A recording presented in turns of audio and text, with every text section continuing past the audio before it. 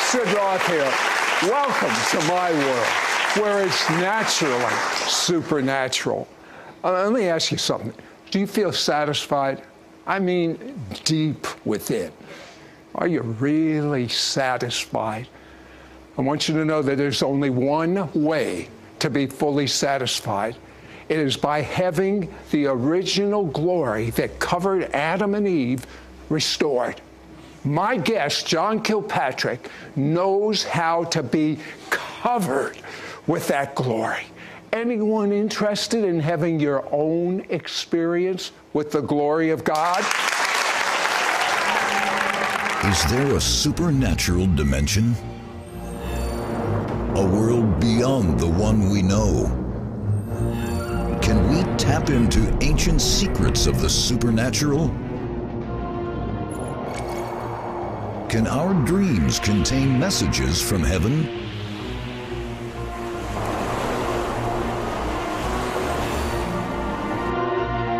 Is God ready to bring a tsunami wave of healing onto planet Earth today?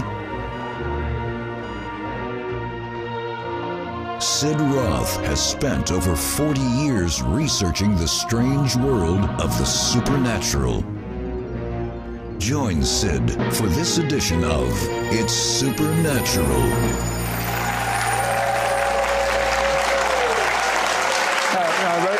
Listen to this. In a 5-year period, in a sleepy southern town, 4 million people came to one church in this 5-year period. Of the 4 million people that came to this church, 450,000 gave their hearts to God. I have the pastor from that church, the Brownsville Church in Pensacola, Florida. I have to believe it still seems like a dream. Yeah. I would have to, I never said that to you. Yeah. But I mean, that just doesn't happen, John. I know. What attracted all those people? The presence of God. There's no doubt about it. When revival broke out that day, it's like we'd been praying 2.5 years, and it was like the fumes were released in the church, like gas fumes. Now, I was told that earlier, before this Father's Day, it was 1995, when the Holy Spirit just erupted. Right. You had taught 10 lessons on the glory of God. What is the difference between teaching on the theory of the glory of God and having the glory invade that place? Well, it was like we'd prayed in 2.5 years, for revival, and it's like the fumes were in the air, and so God sent the evangelist, and he was the match that God used for revival to break forth. And the thing that really surprised me about revival, I mean, it's been called the Pensacola outpouring, the Brownsville revival, the Father's Day outpouring. But it was revival. I don't doubt that at all. But I believe personally it was a reintroduction to the American church of the glory of God. That's what I believe that it was. And, all the old timers knew about the glory. They talked about dying and going to glory, and they believed in the glory, loved the glory. And today we hear a lot of talk about, and there's nothing that can top the blood. The blood of Jesus is the main thing. So what is the glory? The glory of God is the weighty presence of the Lord.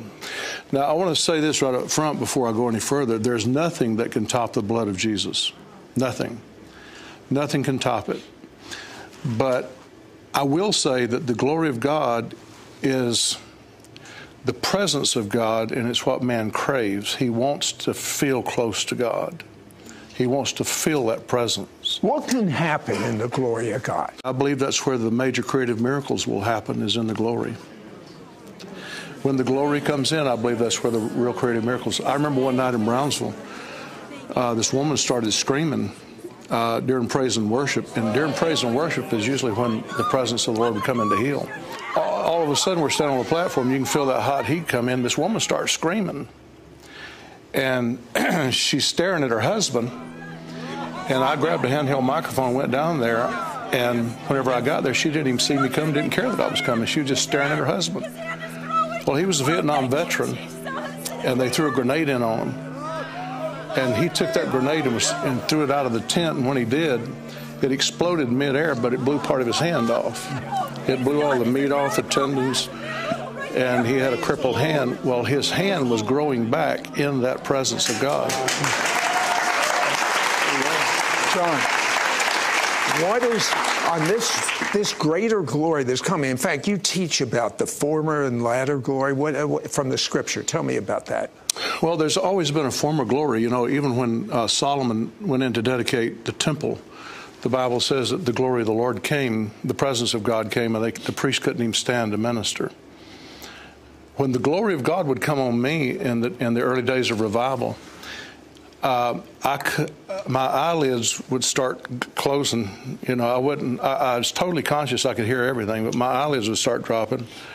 And it felt like just a warm something came all over me, and whenever it did, I was just totally relaxed. And I would just lay over on the chair beside me on the platform, or sometimes they'd put me behind the sound, the soundboard. Whenever the glory of God would come in, it's so therapeutic that what I think is happening today in churches is that many churches are cutting down on their service times, and they're rushing people in and rushing people out. We're not giving God time to get to his people to let the glory of God come in.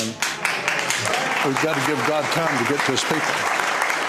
And I believe that there's people that goes to church every Sunday that loves their pastor and they love their church and they're not disgruntled.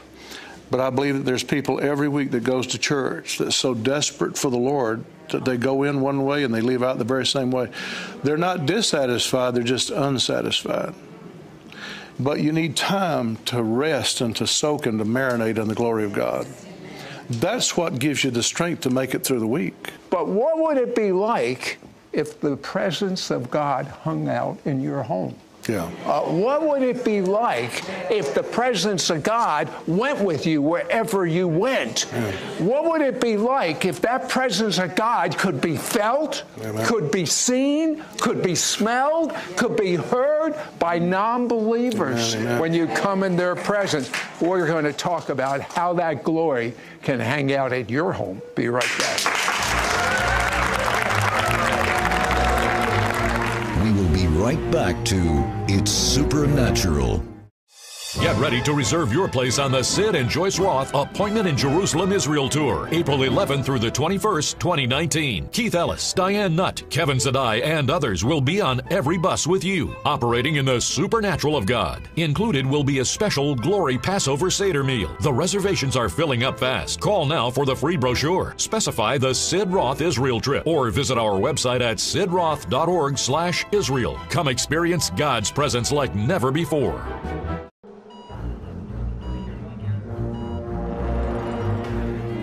We now return to It's Supernatural. You were telling me that all these people were touched so mightily in your church on a Sunday or another night. But then something happened when they went home. What happened? Yeah.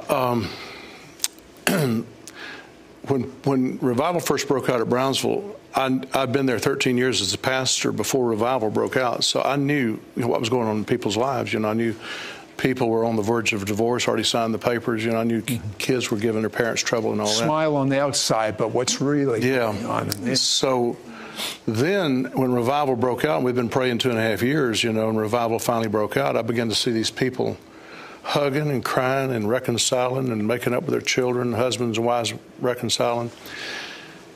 And I was so grateful to see that. But then my telephone began to ring, and people were saying, well, Brother Kilpatrick, man, when we're at church, we couldn't be happier. We're so free. And then we go home, and by the time our car pulls under the garage, we're fussing and fighting like cats and dogs. So if I got one call, I got many calls. And I went to the Lord, and I said, Lord, what's going on? And he said, well, son, he said, you prayed 2.5 years in this sanctuary. The people did. And he said, it swept and garnished this atmosphere. He said, but when they're in this atmosphere, it changes their behavior. They're at peace. There's reconciliation. When they go home where all the fusses are inventoried and all the cuss words are inventoried, all the pornography's inventoried. When they get in that atmosphere, it changes their behavior again. He said the atmosphere has to be changed. How can we make our homes ready for the glory? I think to repent is the main thing, and that's something That's a nasty word today. I know. But if you want the presence of God to come, He's not going to come where it's defiled. He won't make His habitation there. He may visit, He may do something, but He's not going to make that His habitation. That atmosphere has got to be swept and garnished, and that presence will come. Just like when they dedicated Solomon's temple, the presence came in so powerfully. And that's what happened at Brownsville when the presence of God came. The thing that drew people to Brownsville was not me or Steve, and I know for sure it wasn't me, and I know it wasn't Steve. It was not the church, it was not the city.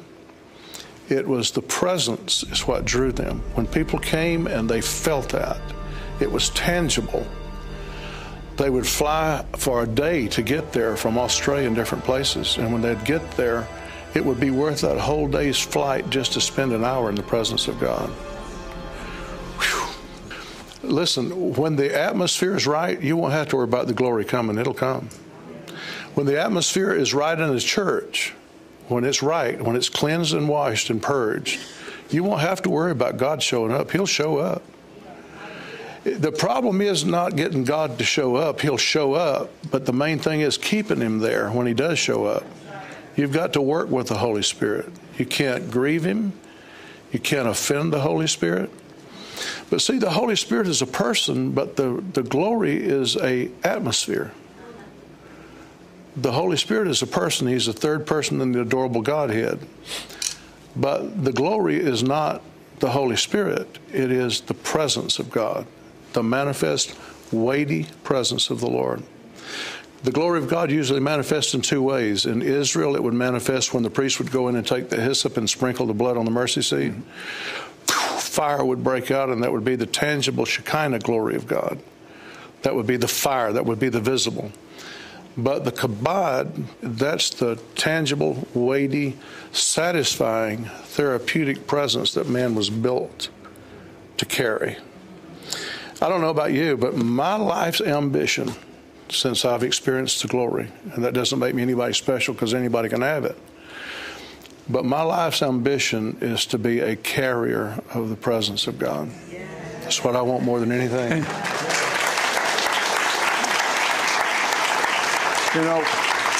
When this man talks about the glory, it keeps getting higher and higher. But when we come back, there is a foundation for the glory that few understand. Most of us were cursed by the people that loved us the most because they didn't understand it. Yeah. Our parents, they're called word curses. Yeah. Oh, you'll want to amount to anything. You know what they are. Well, there's a way to reverse it that few have ever tried. And there's a way to be blessed.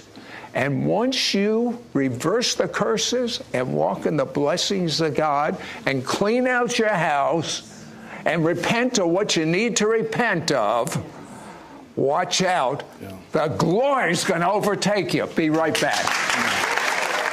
Call now and get John Kilpatrick's powerful 5-part audio CD teaching, The Blessing and the Glory. This is an exclusive offer for our Supernatural audience. Yours for a donation of $35. Shipping and handling is included. Ask for offer number 3321. On this 5-part audio CD teaching series, Pastor John Kilpatrick shares 2 divine revelations. The first is on how to access God's glory and experience heaven invading your everyday life. The second revelation is on the power of the biblical blessing.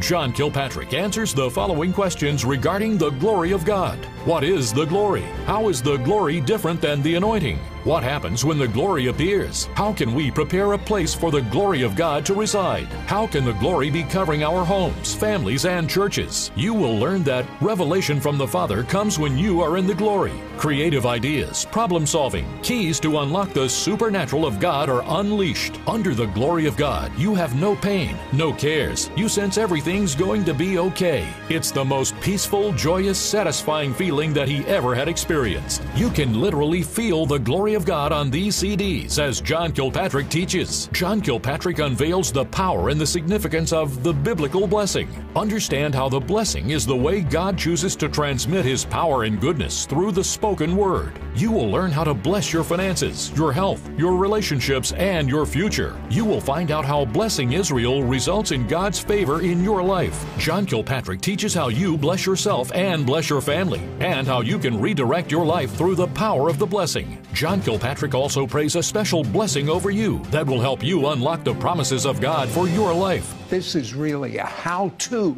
get rid of the curses, how to position yourself for the last greatest move of God's presence, God's glory in history. Don't miss out on getting John Kilpatrick's powerful 5-part audio CD teaching, The Blessing and the Glory. This is an exclusive offer for our It's Supernatural audience. Yours for a donation of $35. Shipping and handling is included. Ask for offer number 3321. Call or you can send your check to Sid Roth. It's Supernatural. P.O. Box 39222, Charlotte, North Carolina 28278. Please specify offer number 3321 or log on to sidroth.org. Call or write today. We now return to It's Supernatural. Okay, we're going to deal with some basics right now. But if you don't take care of the basics, don't look for the other stuff. You got a house built on a faulty foundation. What is a blessing and what is a curse? Okay. Well, the way I came into it, I was 44 years old, pastoring Brownsville before revival broke out, and I just built an orchestra pit, and it wasn't functioning. You know, people wasn't coming into it. We built it, paid $40,000 for the technology, and I announced, if you play a brass instrument, bring it in, you know, for our dedication Sunday. Nobody came. It embarrassed me after we put that kind of money in it, and people just didn't come. Well, I began to call it names like, you stupid hole, you know, you expensive $40,000 hole, you know, and all that kind of stuff.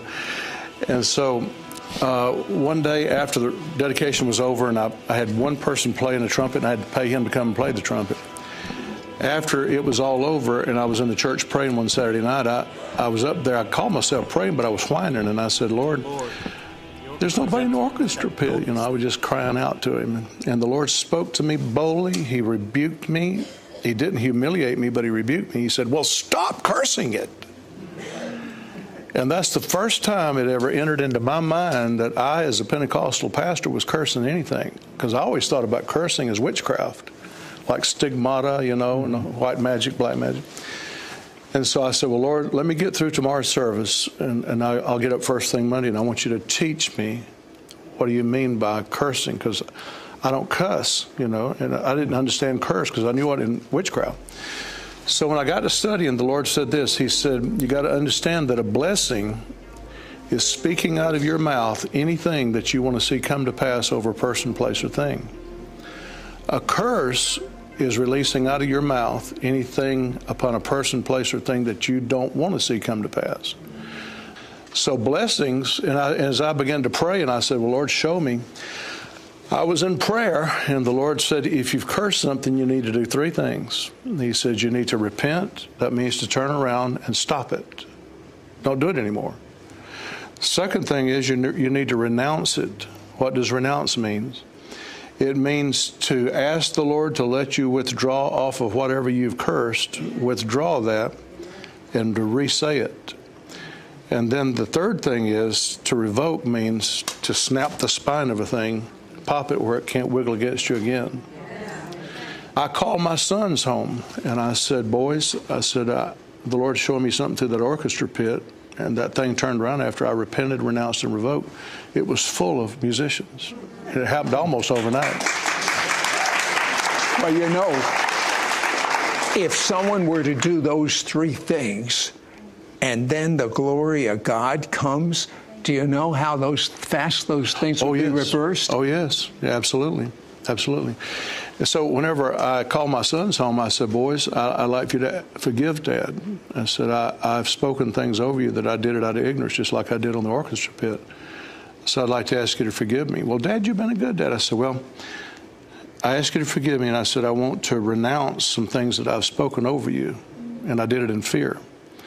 So I asked the Lord to let me take what I spoke on them off of them and to re-say it and put a blessing on them. And then I asked the Lord to let's revoke this thing and snap the spine of it so it can't affect them anymore from this day forward.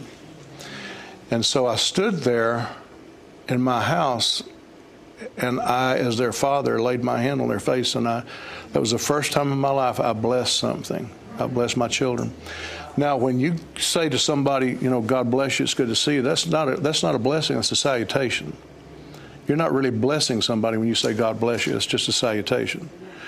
But when you lay your hand on somebody and you say, I bless you, son, in the powerful name of Jesus, I speak that everything that has been placed upon you in fear, anger, or ignorance, I speak that that be broken off of your life. I speak that the Lord take the low places and bring them up. Take the high places and bring them low. Make straight the path of the Lord in your life. I speak that anything that has caused you to feel less than a fine young man that you are, anything that makes you feel less than the called young man to do the work of God that you are, I speak that those things slide off of you like a dirty garment and fall to the floor. You know what it occurs to me, John, is, I didn't mean to interrupt, but it's important.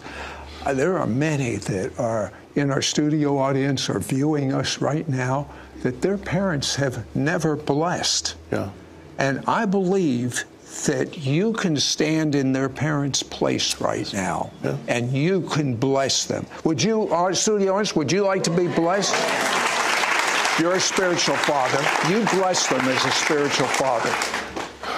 Those of you that are watching, those of you that are here in this room, so many things have been spoken. So many things have caused you to be handicapped. So many things have caused you to halt in life. And right now, I reverse in the name of Jesus, as a person anointed by God, one of the part of the fivefold ministry. I speak a reversal of those things that has caused you to halt in life and to be handicapped. I speak over you and I bless you now that the Spirit of the Lord will come upon you and that the glory of the Lord will rest upon you. I speak that health will break forth speedily in your body. When the Lord told Abraham, because Sarah couldn't have children, he didn't say, tell Sarah I'm going to heal her. He said, tell Sarah I'm going to bless her.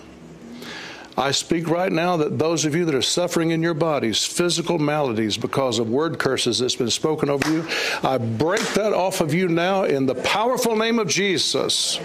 And I speak over you that the blessings of the Lord cause your body to rally and make up for lost time, for the blood to flow where the blood has not been flowing, for life to come where death has been trying to take over.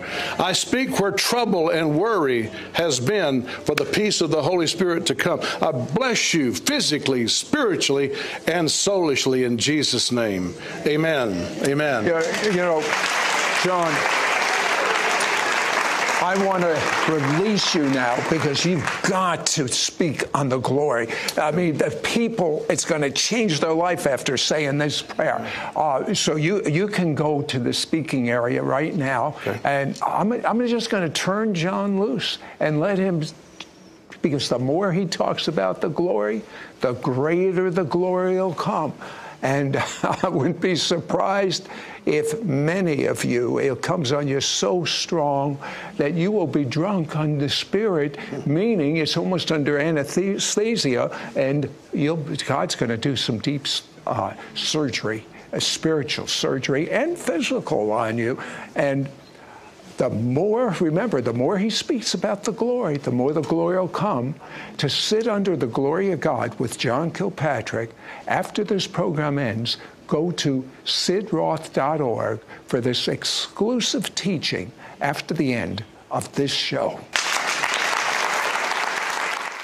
In 1995, on Father's Day, the glory of God descended on the Brownsville Church in Pensacola, Florida. When the glory of God came into the church on Father's Day, the thing that shocked me was when I hit the floor, nobody even touched me, and I went down in the glory. And I could hear everything. I was totally conscious, but I just couldn't move my body. It just felt like I weighed hundreds of pounds, and it was the most warm, secure feeling I've ever had. Over 4 million people worldwide came to experience the outpouring of the glory during the Brownsville revival. Hundreds of thousands were saved, delivered, and healed. Pastor John Kilpatrick has received a revelation on how you too can walk in God's glory and the biblical blessings of God every moment of the day. Call now and get John Kilpatrick's powerful 5-part audio CD teaching, The Blessing and the Glory. This is an exclusive offer for our It's Supernatural audience. Yours for a donation of $35. Shipping and handling is included. Ask for offer number 3321. On this 5-part audio CD teaching series, Pastor John Kilpatrick shares 2 divine revelations. The first is on how to access God's glory and experience heaven invading your everyday life. The second revelation is on the power of the biblical blessing.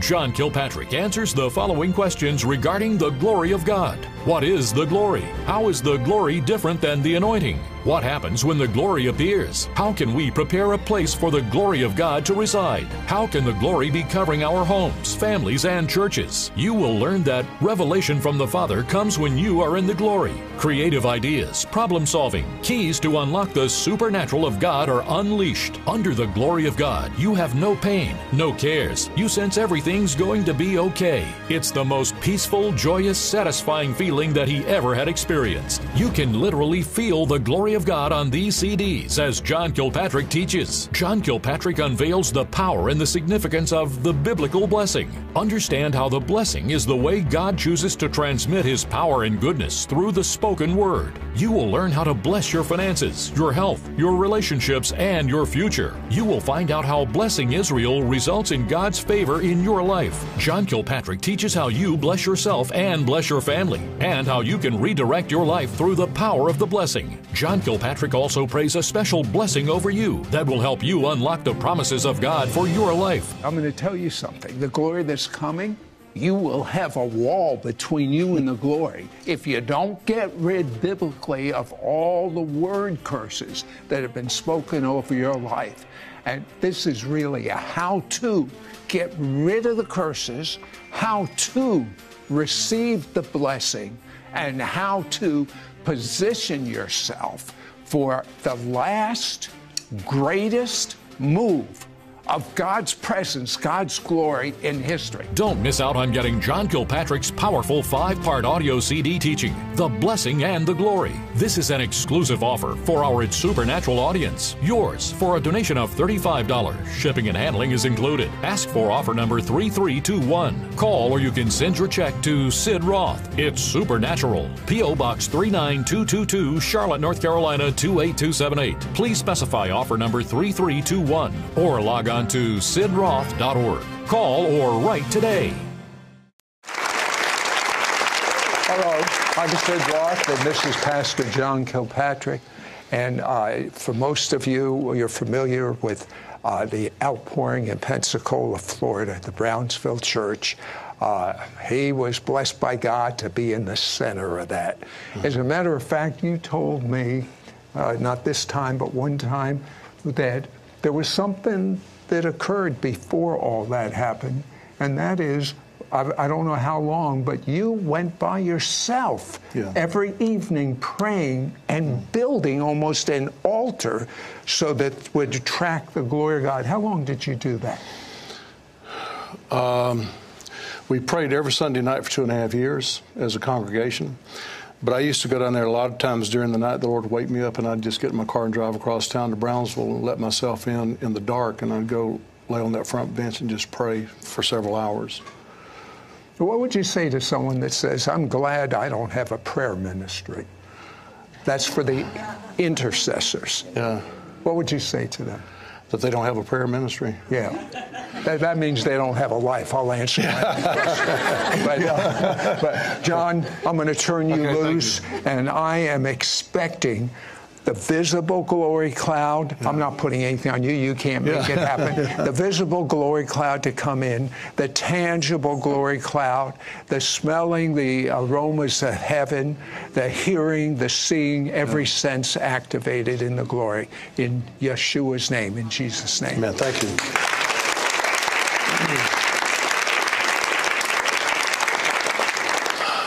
When revival broke out of Brownsville, it was the most remarkable thing that you can imagine. It was immediate. I mean, it happened suddenly. It was like the fumes had built up of prayer. It's like the building was filled with fumes. And when Father's Day came, Steve was the match that God used to light those fumes, and it just spontaneously came. But when it came, it was the most mind-boggling thing I've ever experienced. I never dreamed you could feel the presence of God that strong and get up and walk away. I didn't know if I'd really live. I mean, it wasn't scary, it wasn't phobic, but I felt like my body just could not bear up under it. And I was down for 4 hours on the platform and nobody even touched me. And it felt like I weighed hundreds of pounds. And I remember right before revival broke out, we had built the building and we dedicated it in 91 where revival broke out. And I was in over 200 meetings to get the building built, architecturally, financial, and actual construction. I was so stressed, and the church was just exploding. I was so stressed, I didn't have enough hours in the day. I had stress build up in my body that no pill, Advil, or anything else would touch it. And so when revival broke out, I had all these stress places in my joints that I couldn't hardly get around. I was like an old man. So when I fell that morning and nobody even touched me, I just went down on the platform.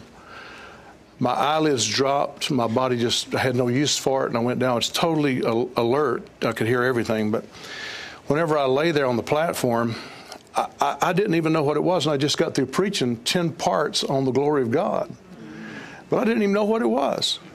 And so when I said, Lord, what is this? The Lord said, he's got a sense of humor. You know, he said, well, son, this is just what you just got through preaching on. And I realized that you can preach something effectively and under the anointing, but until you experience it, you don't even know what you're talking about. You've got to experience it.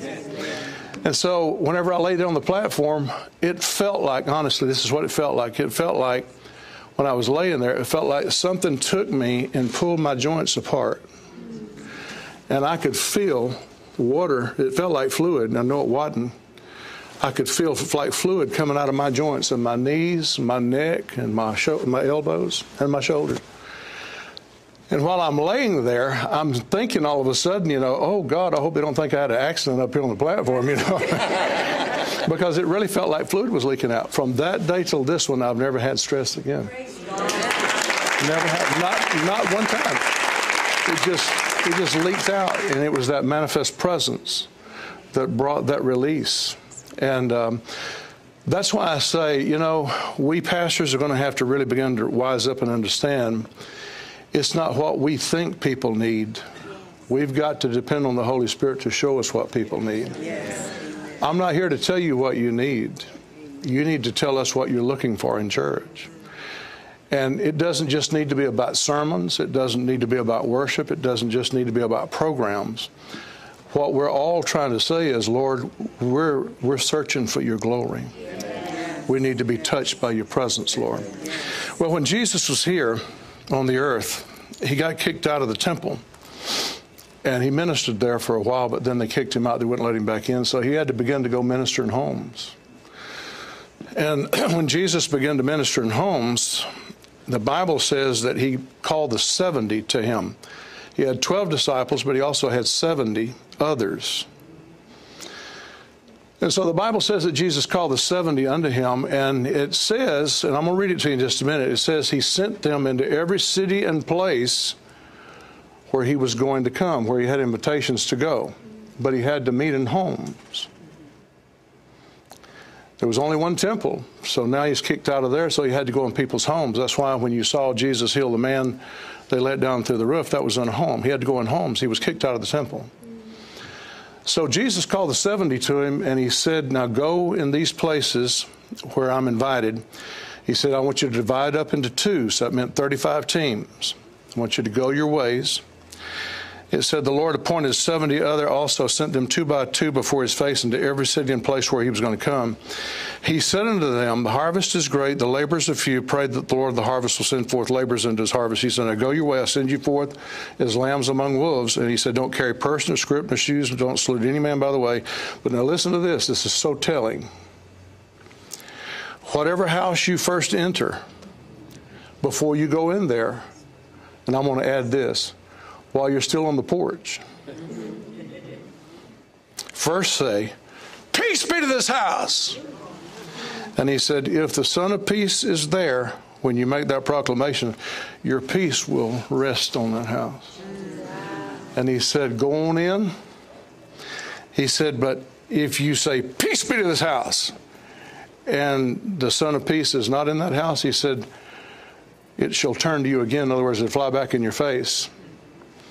And what he said is, don't even go in that house, because you're going to be wasting your time and mine both. I won't be able to do anything in there if the atmosphere is not right. And here's what he said. He said, if your peace remains, he said, in that same house remain, eat, drink whatever they put before you. The labor is worthy of his hire. Don't go from house to house. He said, now go in that house and heal the sick and preach the kingdom has come nigh unto you. Now, I have a question for you I want to ask. That's about homes. Reckon what would be said about your home if they came up on the porch of your house and said, peace be to this house. Is the Son of Peace there? Is the atmosphere clear? God works in a place, an atmosphere of peace. Yes. He has a hard time working where there's discord and disharmony. Reckon how many churches Holy Spirit comes up to on Sunday morning, and he's invisible, and you can't see him. But he walks up the steps while the ushers are handing out the bulletins and the hostesses are handing out the bulletins, and the Holy Spirit comes up, sticks his face in the door, and you don't hear him, but he says, peace be to this church. And because there's so much hell in the house, so much trouble, discord, splits, fighting, pastor against them, them against the pastor, this is going wrong, and they got such rancor and division that the Holy Spirit walks out and says, I have to come back and try it again later. I can't do much here. See what I'm saying? But notice what Jesus said to these guys. He said, go on in the house. If your peace remains, go on in the house and heal the sick. Wonder how many people can't get healed in their churches because their spirit of peace is not there. I'm telling you, atmosphere is everything. Well, to make a long story short, and I want to tell you this story. This is one of the most important stories in my life. I preached on Mystery and Power of a Blessing. It's the most sold thing that I've ever preached, most popular thing I've ever preached. They've gone all over the world. And so whenever I got through preaching on this, the church got to where I'd speak a blessing at the end of the service. I wouldn't pray a prayer of dismissal. I'd just speak a blessing. So whenever I got through preaching on this, the church got to where on Sunday morning, if I'd forget and say, well, see you next Sunday, they'd stand there and say, bless us before you go. So I began to bless the church. They began to bless me. The board began to bless me and my wife. It's hard for the devil to get in when you're blessing people and they're blessing you back. It's hard for the devil to get in. So when I got through preaching on all this, it was wonderful, and the church grabbed a hold of it. Brownsville got this thing. I believe it was the prerequisite, one of the prerequisites for revival breaking out in 95, because the atmosphere had been so purged and cleansed and washed that when the Holy Spirit came on Father's Day, he loved it and stayed. But anyway, when I got through preaching on Mystery and Power of a Blessing, I'd already moved on to something else. We still had Sunday night services back then at 6:30. Well, there was this guy in the church. He always looked thrown away. His hair was always disheveled. He was really overweight. His shirt tail was half in, half out. He had a little bit of a scrub of a beard. He just looked thrown away all the time. He looked uncared for. So anytime I'd ever get around him, and he went to Brownsville for years, and I was the pastor there 13 years before revival broke out. And anytime I'd ever get around him, like at a Christmas party, whatever, he'd always disappear. He'd meander away. He wouldn't ever get up close to me, because later I found out he was afraid of me as a authority figure. So when I got through preaching this, I'd already moved on to something else. Well, one Sunday night, I was just getting ready to start Sunday night service at 6:30, and lo and behold, this guy gets up out of the audience and walks right up on the platform, and he says, well, hello, Brother Kilpatrick. Just like this. And I was like, are you serious? You know? And he said, I just wanted to tell you, Pastor, he said, thank you so much for this message that you've been bringing on the blessings, he said, I'm telling you, it's changed my life. I said, well, son, thank you for coming and telling me that. You know, I was trying to start the service. And so he said, do you have a minute? He said, I got a story I want to tell you. I really didn't, but to tell you the truth, if it would have took an hour, I'd have delayed that service an hour. I wouldn't have embarrassed that boy, because I could tell it was important that he wanted me to hear it. So I said, come up here and sit down. And he told me this story. He said, Brother Kilpatrick, he said, I was raised hard, really hard. He didn't mention his mother. He only mentioned his daddy. I think his mother must have been dead or left him when he was young. I'm not sure. But he said, my daddy was a vicious man. And he said, he always told me, boy, you're never going to make it. You're never going to make it. You're a deadbeat. That's all you are. That's all you'll ever be. You're never going to make it. That's too much of a world out there for you. It'll overwhelm you. It's going to eat you up, gobble you up. You'll never make it. And he said he was just vicious. And he always told me, he always cursed me with these. He said, now I know they're word curses. He said he always cursed me. So he said, I took in every one of your messages on Mystery and Power of a Blessing. And he said, whenever I heard them, he said, it so touched me and it so changed me that I wanted to go home and I wanted to ask my dad if he would consider blessing me. Because I've always said, your blood can bless you even if they're Christian or not, they can still bless you. So his dad wasn't a Christian. So he said, I got in my old car and he said, I drove up to Ohio. And he said, I didn't know if my car would make it or not, but I made it. I pulled up out in front of the house, and he said, when I pulled up out in front of the house, all the memories came flooding back and all the painful memories. And he said, I knew I needed to pull that door handle up and I needed to walk up there and ask my dad, you know, and he said, but I was so, my heart was pounding. Isn't that bad? Isn't that strange that you're sitting in front of your daddy's house and you can't get the nerve up to go ask him to say hello, you know, whatever. So he said, finally, I just took the door handle and I just lifted it up and I got out and made myself walk up the steps. And he said, I'm standing on the front porch, knock on the door. And he said, my dad comes to the door and said, what do you want? And he said, I hadn't seen him in about 5 or 6 years. And he said, what do you want? Didn't I tell you, boy, when you left home, didn't I tell you that you're no good and you're lazy and you're sorry? And that's all you'll ever be. Didn't I tell you that whenever you left home? What are you doing back here? And he said, well, Dad, he said, I just wanted to come home and ask you if you'd do something for me. Yeah, I bet you do. You want money, don't you? He said, no, sir. He said, I'm going to church in Pensacola. And he said, my pastor's just got through preaching a series of messages about blessings. And he said, I've really come to realize how important you are in my life.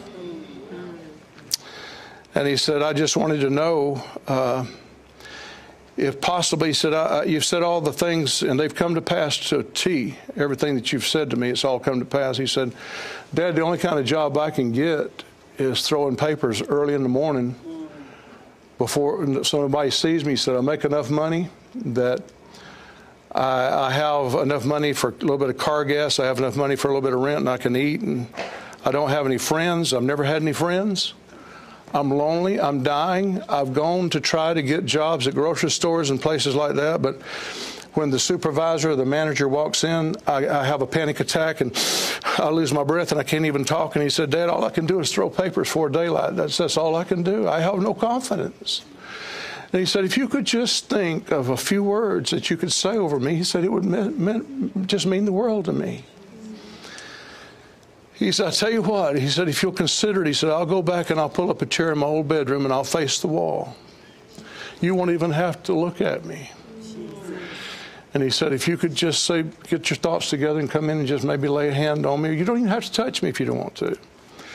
But if you could just sort of maybe lay a hand on me and just speak a blessing over me, he said, it would really, really help me, Dad. So he said his dad just sort of dropped his head and didn't say anything. And the boy said, I just sort of walked past him in the door and I went back to my old bedroom, pulled up a chair, faced the wall. He said, I heard my dad start pacing. Just pacing up and down that hallway. He said, Pastor, we had an old floor furnace in the middle of the house there, and he said, I bet he went over that floor furnace 30 times, walking back and forth up and down that hallway. So I bet he walked over it 30 times. Isn't it something? When you're cursing somebody, it rolls out with an unholy anointing. But when you're asked to bless somebody, cat's got your tongue. Can't think of nothing good to say. So he said he went over that grate of that floor furnace about 30 times, and he said, finally I heard the door open, and he said, I heard these footsteps come in the room, and he said, my dad was standing so close to the back of me I couldn't see him, but he's standing right behind me. He said, I could hear his lips several times open and try to say something, but he said it'd close them right back. He still couldn't get it out. And he said he was standing so close to me. He said the first communication that I had to my dad was I felt water going down my collar. He said my dad was crying. And he said, I heard him when his lips opened up, and he said, son, I'm so sorry. He said, I really do love you, and I'm so sorry. He said, I ask you to forgive me. And then he said, Brother Kilpatrick, he said, I heard my dad say, and I bless you. And he said, when he said, and I bless you, he said, the Holy Ghost came on that man, and he didn't bless me. He preached the blessing over me. You know? He said, wow, bless you. And he said he didn't just speak a blessing over me. He preached it over. Oh my God, I'm so son, I just speak over you that you're not going to be like you've been, and you're going to do good in life, and you're going to be a handsome young man, and you're going to have a family. And I looked at him, and he dropped about 25 pounds. I said, well, have you lost some weight, son? He said, I lost 25 pounds. I said, you got that shirt tail tucked in, got that hair comb? Who's that girl down there at the end of that aisle? He said, that's my girlfriend. He said, that's the first girl I've ever had, Brother Kilpatrick. He said, tomorrow I've got a job interview. And he said, I'm going to go sit down. I'm not afraid when that boss comes in. He said, I'm going to get me a job. I'm going to get married, and I'm going to have children. I said, son, I said, you mean to tell me that a blessing did that much for you? And he said this. He said, Brother Kilpatrick, when I heard my dad open his mouth and say, I bless you, he said, everything that he had said over me previously just sucked in and just fell off me. And he looked different out of his eyes. Like I told you, came up out of the crowd, shook my hand with a good shake, and looked me in the face. That's what a blessing did for him. And I just want to say this to those of you here today. You may be here, and your father may have never blessed you, and he may be dead. Well, I want to tell you real quickly my story. It won't take 3 or 4 minutes. My father was vicious. He left us whenever I was 12. They separated when I was 8, got back together. But the time I was 8 till 12, my father viciously used to beat my mother for taking me to church. She was his 5th wife, and he was married 7 times, and I'm his only child out of 7 marriages. But he didn't want me in church. He hated Pentecost. He hated the Holy Spirit. He mocked it. Didn't want a Christian wife, and he certainly didn't want a tongue-talking Christian wife. So my father was very, very vicious when it came to that. And whenever God gave me this revelation and I began to preach it, I was sad, because whenever I was preaching it, I thought, well, man, my dad's dead. He died in 89. He died in 85, I'm sorry. He died in 1985, and I thought, well, man, my dad's dead. I can't even get my own father's blessing. But here's what the Holy Spirit said to me, and it so encouraged me. He said, son, that doesn't matter. He said, you have a spiritual father, Amen. Brother Wetzel. And he said, go by and get him to bless you. So one day I was at Brownsville working at the office. I called Brenda, and I said, Brenda, I'm driving to Columbus, Georgia. And I said, I'm going to see Brother Wetzel. She said, everything okay? I said, yeah. It is, but I just felt like I need to go up there and see Brother Wetzel. And this was in 1989. So I called him up and I said, Rev, how would you like for somebody to take you out to dinner? He said, come on. So I took him out to dinner, and we fellowshipped. And when he got out of the car, I almost forgot, and I put my car in park, left the door open, and left my motor running. And I said, Brother Wetzel, before I go, would you bless me? He said, well, sure. And so he was reaching up to put his hand on my face like that, and I took it and put it over my heart. And he stood there in his driveway, and he blessed me. And when he blessed me, I felt warmth come over me that I know I would have felt if my own father had done it. I never saw him alive again. He died shortly thereafter in his sleep. But I got his blessing before he died. So here's what I want to say to you. You may have never got your father's blessing. You may have had word curses on you since you've been real young. But now that you're washed in the blood and you're a Christian, I want to tell you something. Those word curses have no more place in your life whatsoever. They're a misfit. They're out of place anymore. And I declare over you now in the name of Jesus, every word curse is going to slide off of you as if it's sliding off of an oiled skin. Just going to slide off of you and fall off of you like a snake shedding its skin. It's going to leave you. Whew. Stand up. Lift up your hands. I feel this. Come on. Shut up. Man, feel that, friend. That's the presence of the Lord. Come on, lift your voice. It's okay. Whew. Shut up. Mando Baba. Mando Horabayeto Kosata. Mando Horama Bayende. Sharabasata Porababa Bakata.